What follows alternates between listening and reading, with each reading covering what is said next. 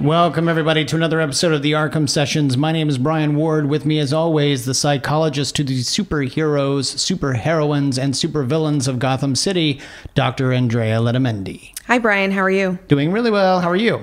I'm well. I think congratulations are in order. That is true. Why don't you tell everyone why congratulations are in order? Well, we are the recipients of an award from the Geek Speak Show.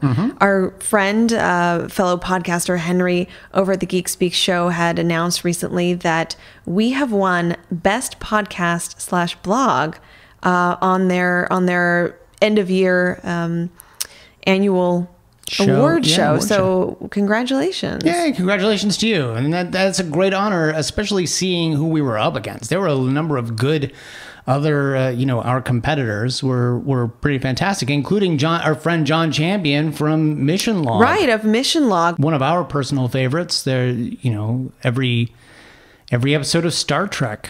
Yeah, they go through every episode of Star Trek and talk about its relevance today, and it like what we do, they analyze it from a certain perspective. So we were definitely in good company. Yeah, and of course we know John from our second iteration of our Star Trek versus Star Wars psychology of Star Trek versus Star Wars panel, and that's right. That was fantastic. You guys can see that panel on YouTube, of course, but I highly recommend that you go and check out the end of year awards show episode of the Geek Speak Show.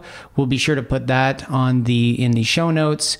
Over at underthemaskonline.com because there are a lot of really great categories, and they spend a lot of time focusing on a lot of really great stuff that you should absolutely check out. So thanks for that.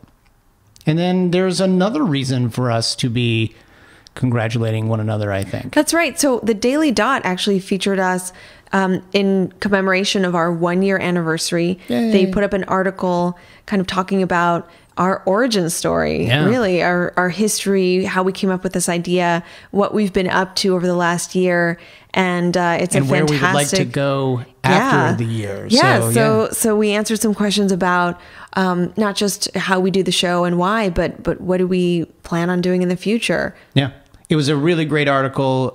Again, couldn't recommend going and reading it enough. So Lisa Granshaw is the author of that article, and the article can be found on the Daily Dot. And once again, we'll be sure to put that link up on the show notes. We will. So go and enjoy that. But enough of this self-congratulatory stuff. We're going to move forward, and we're going to go into this week's episode. I am the Night. No. No? No.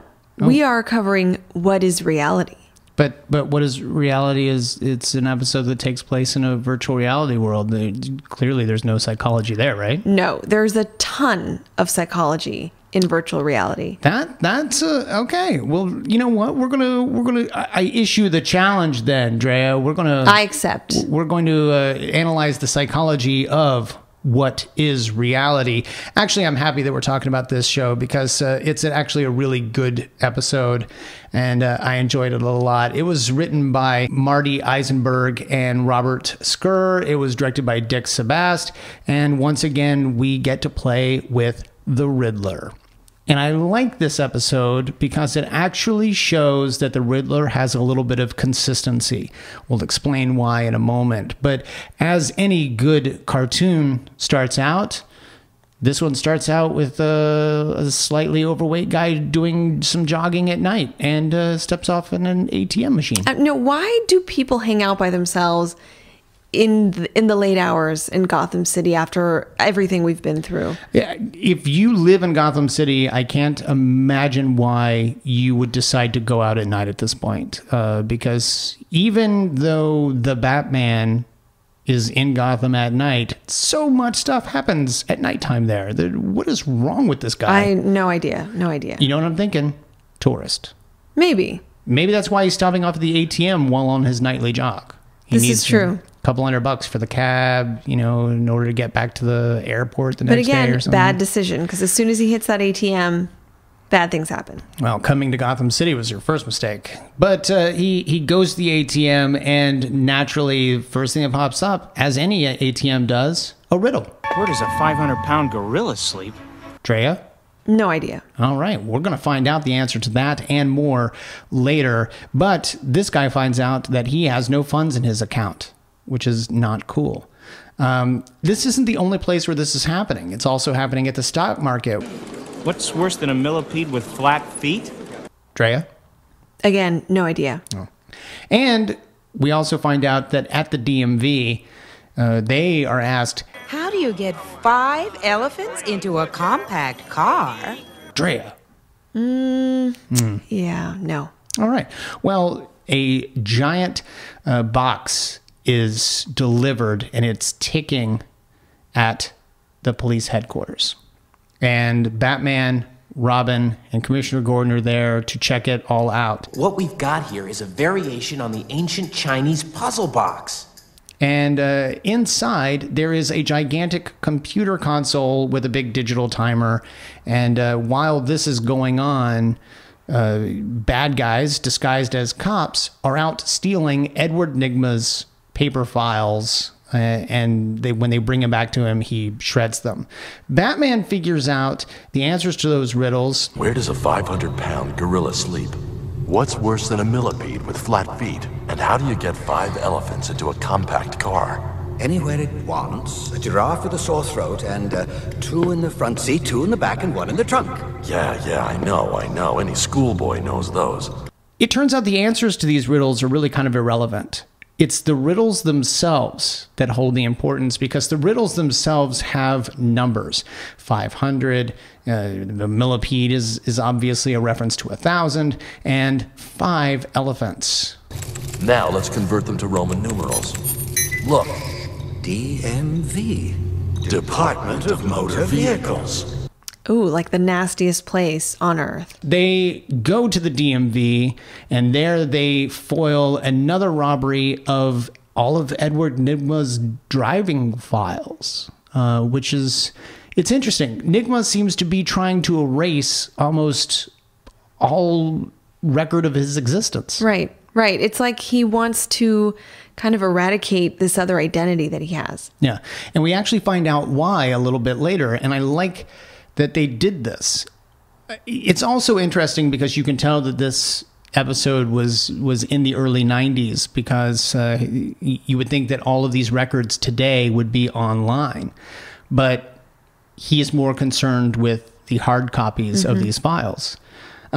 But all of this also seems to be a little bit of a distraction, because back at police headquarters, while Batman is taking down the bad guys and you know, wrestling with robotic driving cars that are filled with nitroglycerin, Robin and Commissioner Gordon are investigating this computer. It's a virtual reality program. Instead of using a keyboard or joystick, you put this puppy on and enter a whole computer-generated world and interact with everything in it as if it actually existed.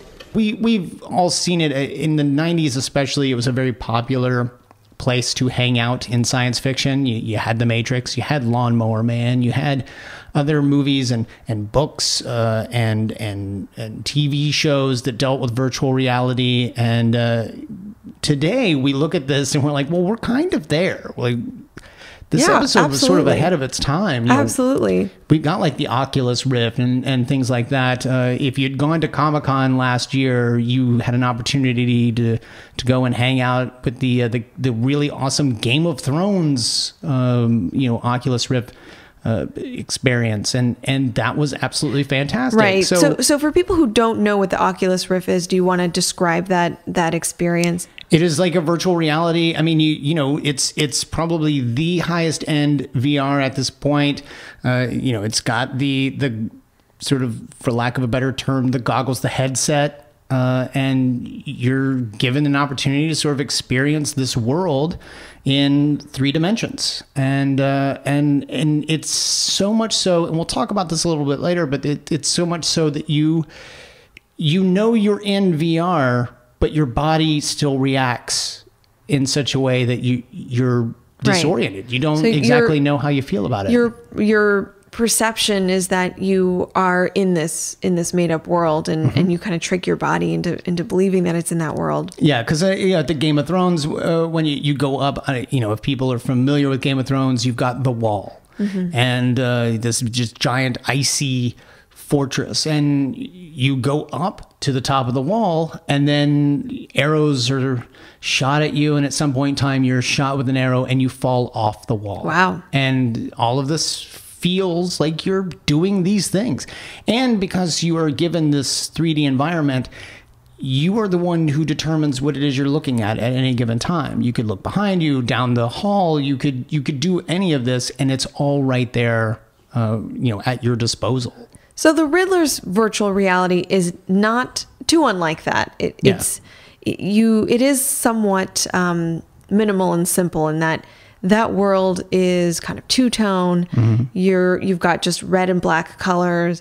You're there's not really a landscape. It's more about kind of objects in front of you. Yeah. And of course we've got Commissioner Gordon hooked up to this via this headset that he's wearing. Unfortunately, Commissioner Gordon becomes zapped and trapped inside the virtual reality world.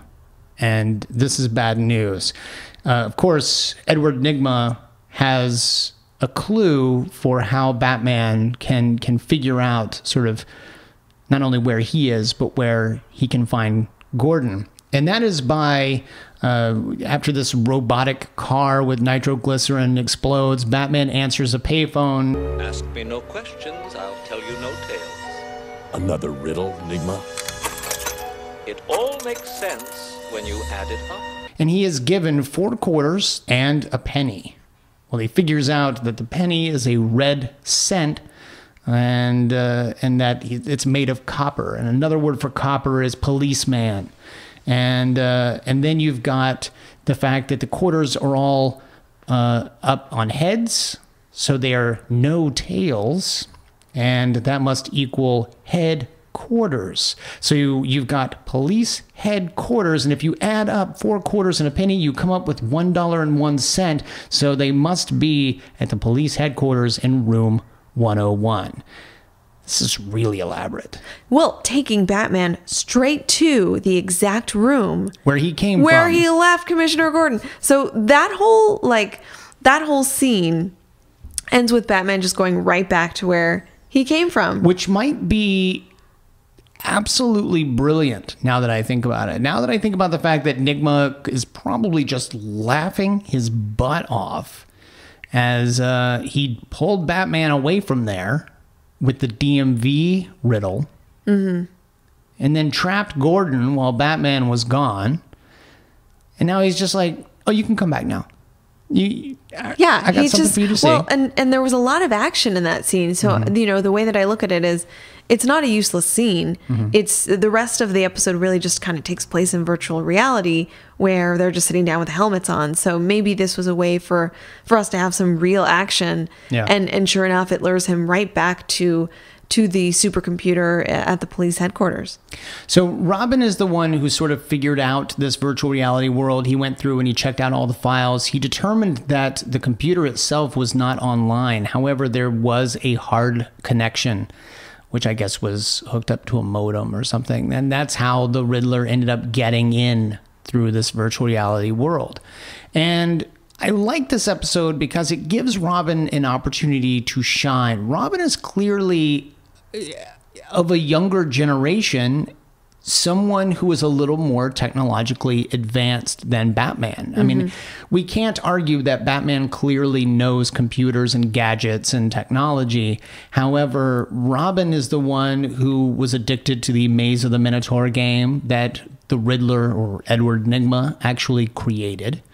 And he's the one that knew how to solve various puzzles. He's the one who knew about the flying hand and what it does and how you end up getting it and things like that.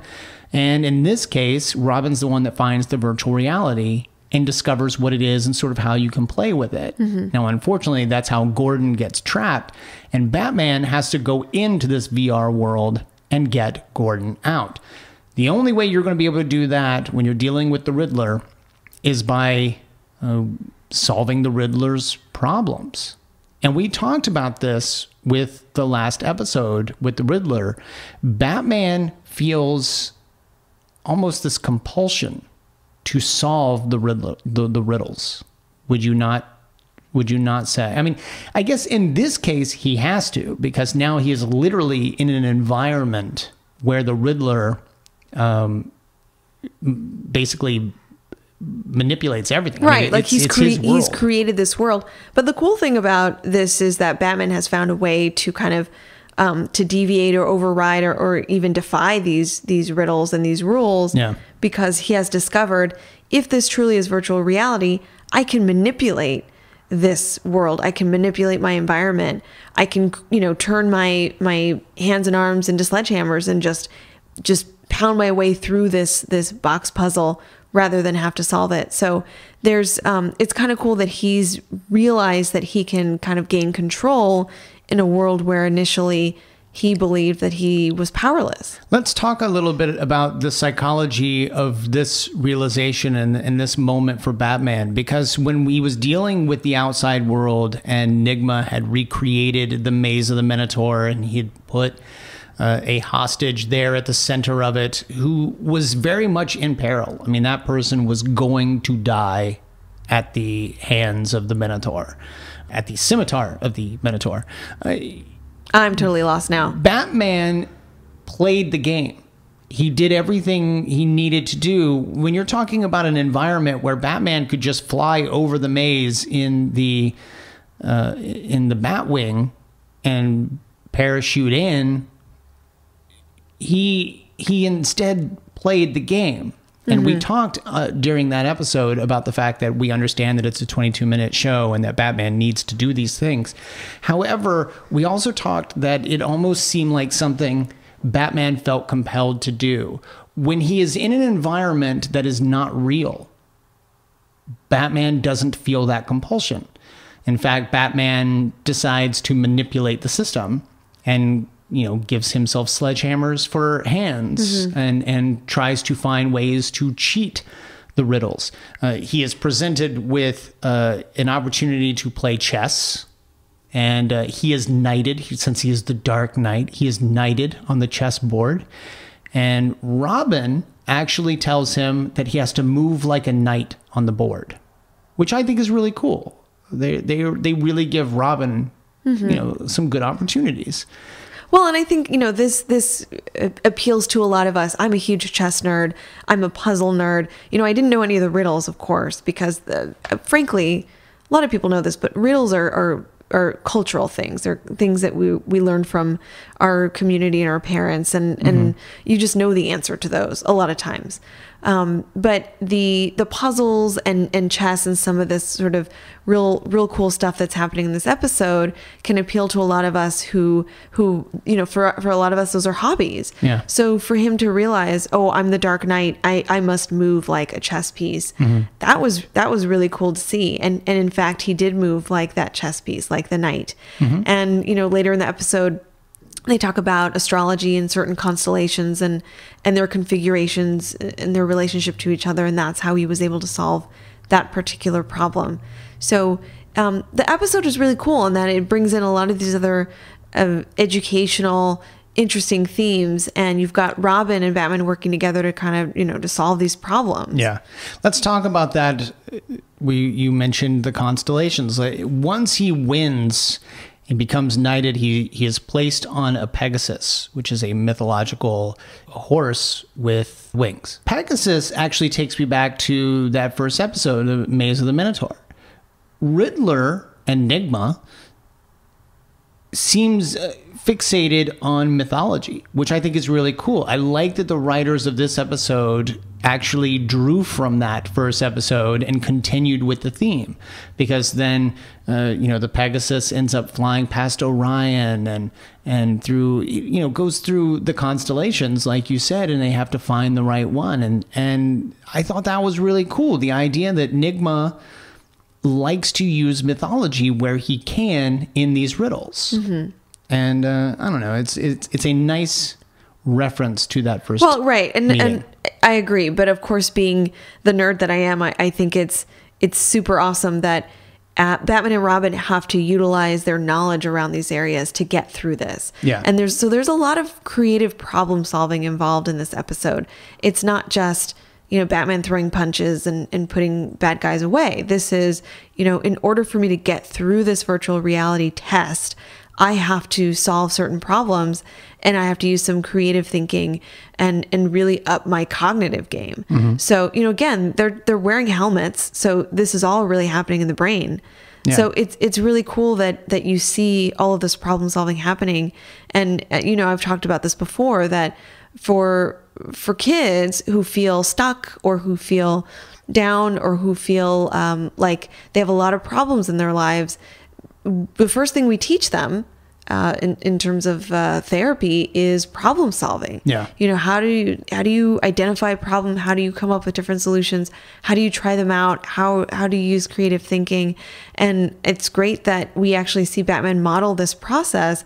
He actually fails throughout. He stumbles, he has to rethink, he has to have Robin assist him, but ultimately he's really engaging in a lot of this wonderful cognitive problem solving, and that gets him through. That helps him to succeed, and that I think is like one of the best aspects of this episode.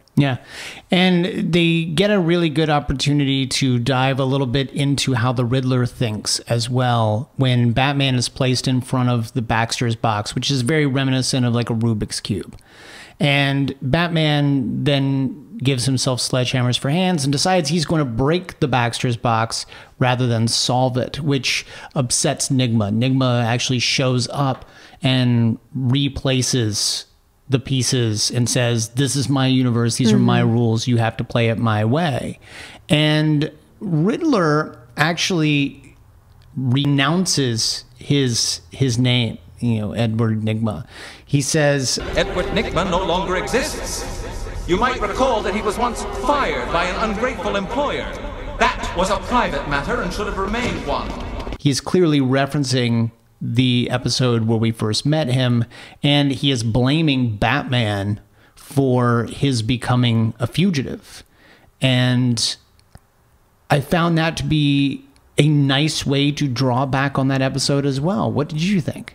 I like that. I mean, clearly the Riddler has these identity issues, right? That he is trying to get away from that person, that guy that, although was brilliant, was rejected and was fired, and Batman is the one who exposed him.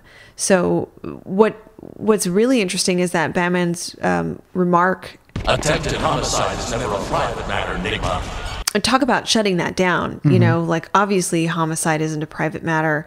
It's something that is clearly, especially for Batman, this is something that hit deep. So he really didn't validate anything that the Riddler was saying about his identity being smeared or his inability to kind of to recover from that.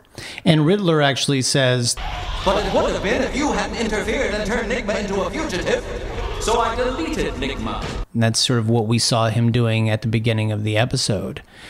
And I think that plays to what you were saying about the fact that he didn't want to be associated with this person that he essentially saw as a failure. Right. So you can imagine that thought process. Like, I will just, delete, burn, shred any file that has any of my history, driving record, as you mentioned, medical records, police records, anything that, has my information, identifying information, social security, past history, any of those things. And that ultimately he believed that would erase this other identity. Right. And, obviously that's not true. If you You know, if you set fire to all of your records, paper or electronic, you could never get away from your history. It will always be there. It lives in your mind, you know? So I think that was, you know, quite a deep moment, you know, for him to admit that he was trying to do that. And I think he knows that he failed. Right. Yeah. And the rest of this episode basically deals with Batman not only solving the Riddler's riddles, but also manipulating them in such a way that it makes them all winnable. And he ends up defeating the Riddler by having him split his attention into 32 different ways, and he can't hold his world together. And the virtual reality ends up basically crumbling on itself. Batman gets Gordon out. Now, Gordon was actually in real danger. We talk about virtual reality and we talk about this environment, but Gordon was in legitimate danger. He only had like 15 minutes to get Gordon out before his heart would fail. Right. So the Riddler explained that the distress that the Commissioner Gordon was in while trapped in his virtual reality world was so realistic that in real life, he was experiencing that physiological distress and that his heart would give out in 15 minutes. So as people might know from other episodes of the Arkham Sessions, I like to bring in real cases, if at all possible, or if not real cases, legit science from a non-psychological perspective. And I found a pretty interesting bit in this book, Forensics in Fiction, which I've referenced in the past. It's written by Dr. D.P. Lyle, who is a consultant for various mystery novelists and TV shows and things like that. And he's got these great books if you ever want to write for mysteries or crime thrillers. He basically goes through the ins and outs of how things work. And I found a question that someone had given him to be particularly appropriate for this episode. It doesn't specifically talk about virtual reality, but it does ask, can a character die from an imagined disease? Huh. So we talk about hypochondriacs and things like that, and people give themselves these sort of psychosomatic symptoms that their body actually sort of starts to believe that they really are sick. Well, this could also be translated into virtual reality because, as we've discussed, your body can actually feel like it's in this environment. So he actually answers that the general terms for this are psychogenic, which means that the symptoms are generated in the psyche, and hypochondriacal, which means the illnesses are imagined where none are present. Well, while he goes on to say that things like hives and asthma-like symptoms can certainly occur with these stressors, they're typically something that can be easily remedied if you get treatment for them. However, he does say, yes, people can die from extreme psychological stress and panic. This type of stress can cause a massive outpouring of adrenaline from the adrenal glands, which lie within the abdomen near the kidneys. This large output of adrenaline can cause deadly cardiac arrhythmia, which are changes in heart rhythm, and spasms, which essentially clamp down and the narrowing of the coronary arteries that can lead to a myocardial infarction, basically a heart attack. And this would be particularly true if the victim had any underlying coronary artery disease, like the hardening of the arteries in the first place. So a panicked victim would develop shortness of breath, a rapid and heavy heartbeat, chest pain, and maybe even wheezing and a rash, and then could potentially collapse and die. What's interesting is that these are the exact symptoms that Gordon seems to be suffering from, the real shortness of breath, and his heart is racing. And Riddler says, you've got 15 minutes before he's going to have a heart attack. Right, right. Well, and this is where this show becomes more science fiction than real. You know, I like that the show is called What is Reality? Because in fact, as we've talked about before, you cannot die from a panic attack. I would call this one of the first things that in therapy for panic disorder or panic attacks or any anxiety disorder that involves, a huge amount of panic-like symptoms, that is one of the misconceptions that we deal with immediately. So there's some truth, to this author that you're referring to, in that if you have some pre-existing conditions, heart condition, some kind of medical condition that would predispose you to being vulnerable. In other words, if you are under a lot of distress, when do heart attacks happen? When do those types of infarctions happen? It's under stress, right? So he's correct in that you have to have some kind of pre-existing condition. But the symptoms of panic, the psychological panic that occurs, for instance, the symptoms characterized by, rapid heartbeat, feeling sudden cold or hot flashes, feeling, having difficulty breathing, the shortness of breath or chest pain, those kinds of things that are really just sort of circumscribed within a panic attack, you cannot die from that. That is a sort of physical reaction to a psychological belief or a psychological state. The important aspect of this question is that the person asking the question wanted to know what the impact was from an imagined illness, right?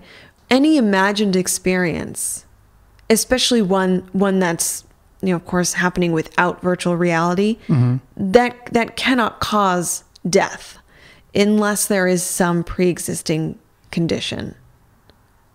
Okay. Does that make sense? Now, what's happening with Commissioner Gordon and why that kind of breaks these rules around fantasy or science fiction is that we don't know the full extent of this virtual reality experience. Is by being hooked in, is he actually experiencing those, those symptoms of that are similar to having a heart attack? But we also don't know if Gordon is as fully aware of his presence as Batman is. Batman understands that I am essentially in the Matrix. I can manipulate this the way that I want to manipulate it. Gordon needed to be told what the virtual reality was. He had no real understanding of what world he was in. So it's possible that he is not imagining this environment quite as much as someone like, say, Batman would. Batman understands where he is, and Gordon might feel a legitimate threat. Right. And if for some reason these adrenal glands are over pumping, or something like that, it very well may be. I can't imagine that Gordon doesn't have daily stress being the police commissioner of Gotham City. I'm thinking there must be some hardening of the arteries somewhere. I wouldn't be surprised if someone in his state might be given a heart attack through virtual reality. I don't know. I thought it was interesting because I didn't think that I would find any sort of answer that was like an affirmative to this sort of thing. So to hear a medical examiner actually say, well, under the right conditions, something like this could happen. Right. And I think that's the truth. That's really the truth, is that it's not impossible. This isn't science fiction. It's just not likely. It's very unlikely because, again, while we have a lot of power with our mind, and while we can do some amazing things, just by willing ourselves to. So, for instance, we can bring our own heart rates down. We do this with relaxation and mindfulness, right? So, some therapeutic interventions that ask us to, slow and pace our breathing, to find a meditative state, to calm our bodies. That in turn slows our heart rate. That in turn gives us more oxygen. That in turn, provides a state of calmness that can actually reduce feelings of panic and anxiety. So, again, one of the first things we do in therapy is to teach someone how to get control of their body, and to try to just kind of moderate those experiences, and in fact, it's very possible to change your physical state just with your mind, right? So you could almost use you could use virtual reality as a therapeutic device. It's done. In fact, virtual reality is one of the areas in terms of psychological interventions that have been, it just has been an increasing and becoming more popular as far as just the fact that there's no boundaries to it. I mean, Right. it's really amazing. There's some research that shows that for anxiety disorders, for phobias, for PTSD, that being in a virtual reality state for numerous times over a period of a few weeks can really improve someone's functioning. So as an example, let's say that you're afraid of flying, and your therapist can hook you up to virtual reality, and you can experience flying in an airplane several times a week. Yeah. Now that's not realistic for one to do in real life, right? As a therapist, I can't put you on a plane every 2-3 times a week to get that full effect. It's not feasible economically. It's not feasible in terms of time. It's certainly a huge undertaking. So to be able to have you sit in an office and have you look at virtual reality or hook into virtual reality and get on a plane, so to speak, 2-3 times or more a week, that allows you to have that simulated experience of being on a plane. Right. And the idea is that experience it will emulate what the real environment would be for you. What would that do for you? That would increase your heart rate. That would put you into a panic state. That would give you the sensation that you can't breathe. That would give you the sensation that you can't see well. That would give you, the dizziness, all those kinds of feelings that would feel very real to you. Yeah. But ultimately you would know you are in a virtual reality, simulator, and you wouldn't, that at the end of the day, you are safe. So it offers a lot of benefits that, just kind of talk therapy, wouldn't offer. And it is seen by patients as much safer and something that they're more willing to do than say, get on a bridge or get on a plane or be exposed to some of the things that they're afraid of. So I was raised in a military family. I know a lot of veterans. I know that there was a form of therapy for a little while, and it may even still be used, where they would show veterans images that might trigger certain feelings or emotions to alleviate the stress they were feeling of having been in combat and stuff like that. Is this the sort of thing where virtual reality would be a benefit?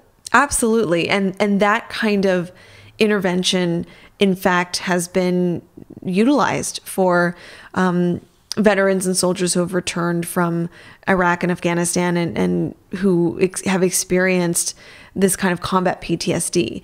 That, obviously the unethical, unsafe thing to do would be to put them in actual dangerous situations. Because remember, their PTSD stems from combat, which is an actual dangerous situation. Yeah. Why would I want to put you back in that scenario?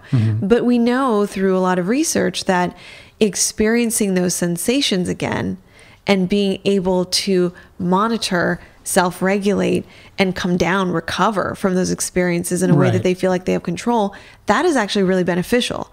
So what I've done is to have real life environmental exposures. So for a lot of soldiers I've worked with, we would do very safe things like watching fireworks, going to a gun range, going somewhere where you might hear loud noises, you might see things, you might experience things that would trigger those emotional and cognitive kind of reactions that an IED, created, back at war. Right. But these would be agreed upon scenarios that we both know you're safe, we both know you're willing and interested in participating in. You're not trying to shock them. Not at all. Not at all. And they're all very gradual things. You start out small and you increase the challenge.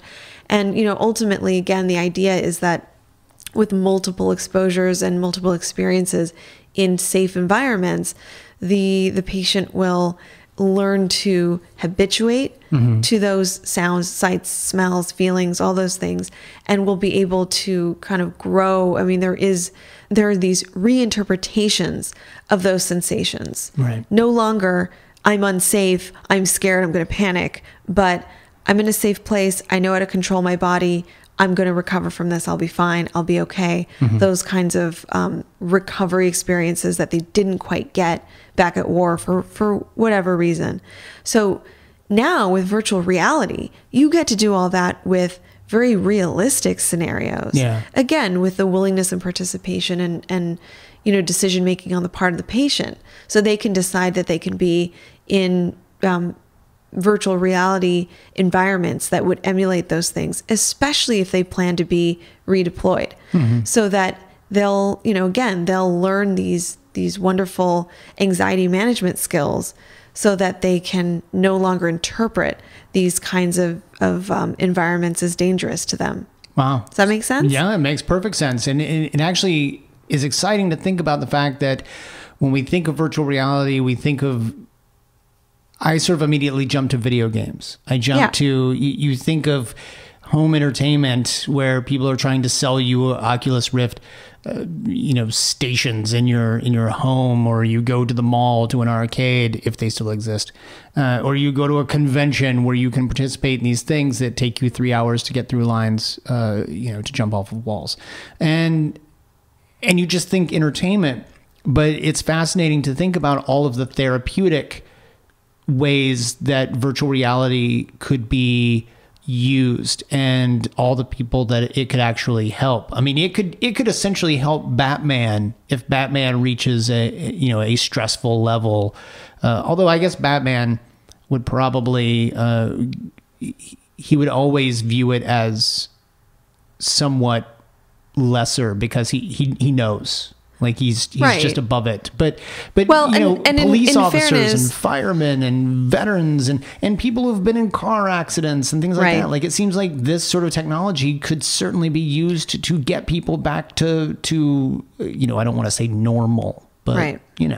And I was going to say, in fairness, the individuals who are receiving this kind of virtual reality intervention, for the most part, they do know that they're, it's not as if they're expected to kind of dissociate and believe that they're actually experiencing that environment. But, again, because they may be prone to flashbacks, they may be prone to intrusive thoughts, images,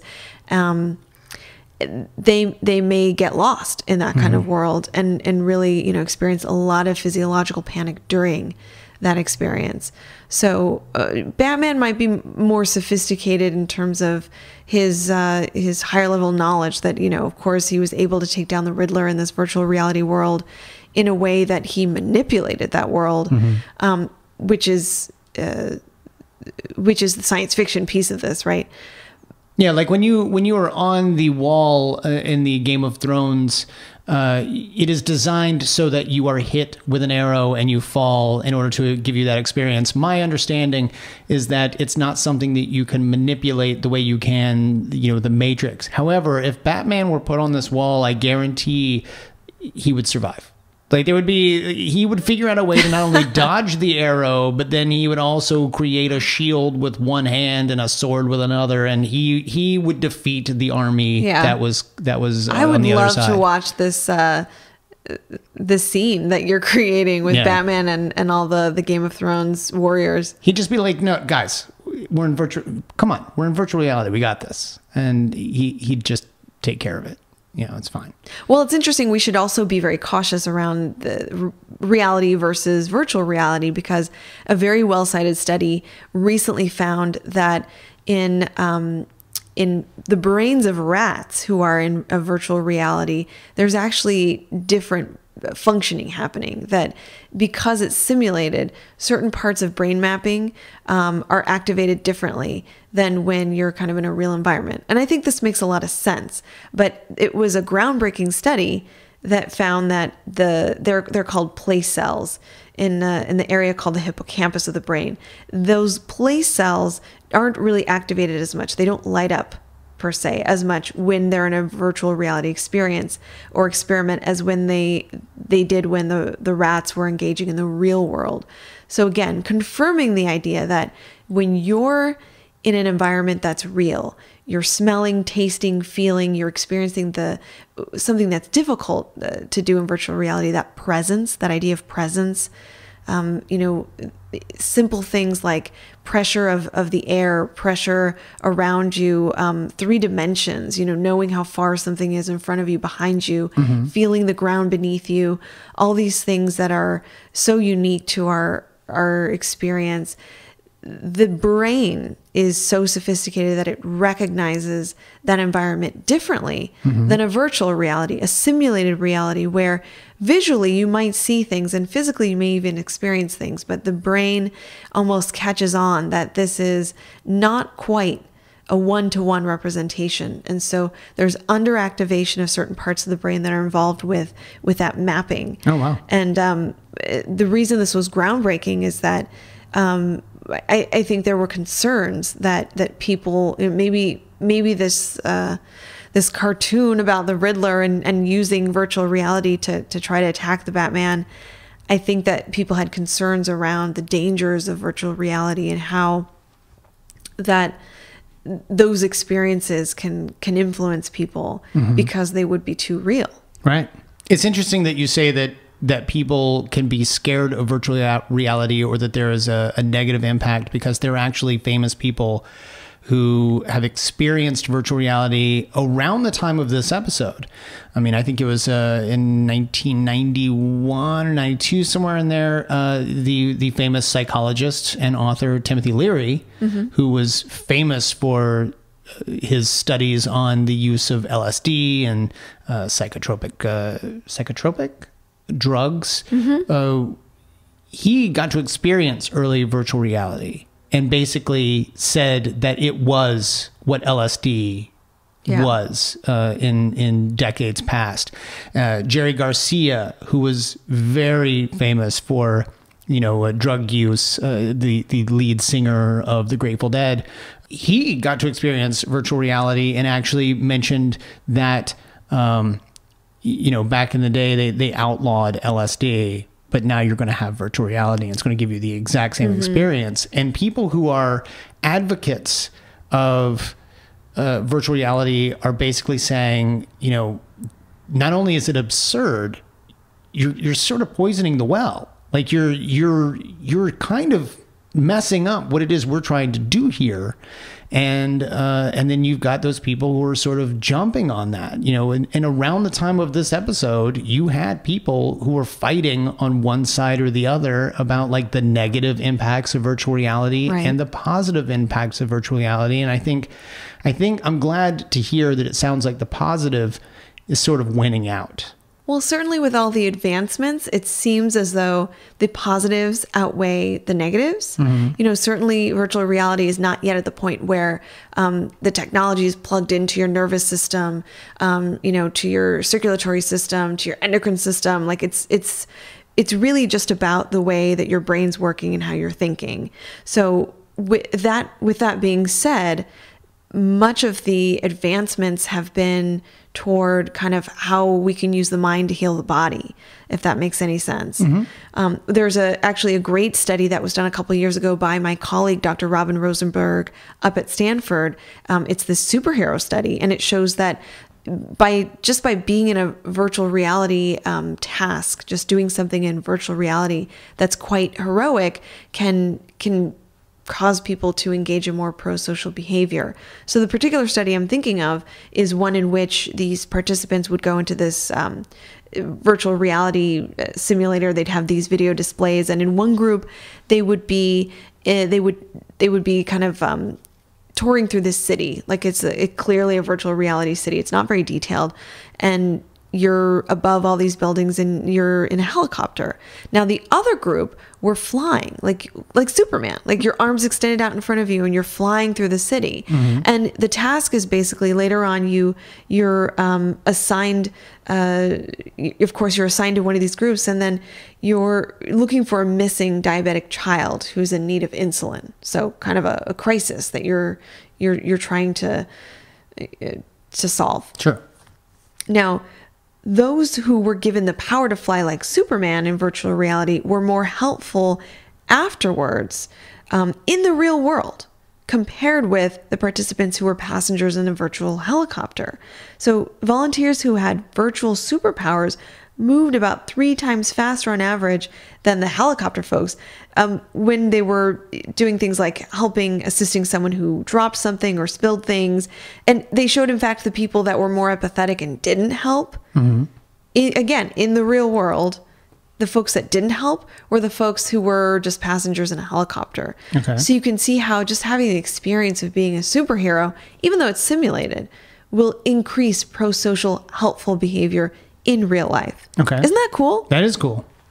So, again, just a couple of examples, but these are just reasons why maybe virtual reality could help us to not just better understand the brain, but also to help us learn how to build some experiences or behaviors that we want to increase, like pro-social behavior, helpful behavior, I don't know, superheroes. Yeah.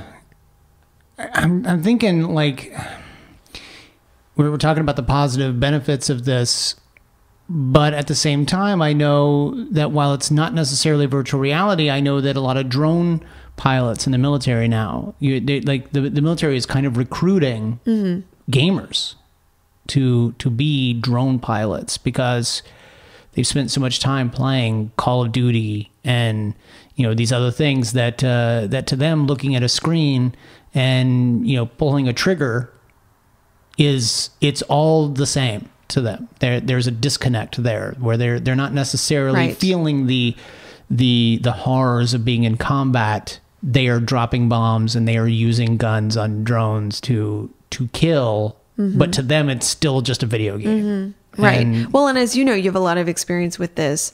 That I kill people all the time with drones. And I'm good with it. In addition to that, you have a lot of experience in your knowledge about virtual reality and training. That nowadays, a lot of the military training involves virtual reality, whether you're learning to be a pilot or you're learning to be a combatant out in the front lines. Absolutely. Absolutely. This actually reminds me, I mean, you can actually think back to technology and what could have been seen as virtual reality, even dating back to the early days of cinema. I mean, it's not so, I realize that it's not virtual reality in the sense that we think of it, but when you look back to probably one of the earliest films in 1903, The Great Train Robbery, the final shot in that movie, which is famous, is of the leader of the train robbers sort of sitting against this matte background, and he aims his pistol at the camera and pulls the trigger. In fact, if you've ever seen Tombstone, it's at the beginning of Tombstone. You're seeing this black and white, this silent film stuff, and one of the cowboys aims his gun at you and shoots. That was a real shot put at the end of this movie, The Great Train Robbery, in 1903, and it terrified audiences.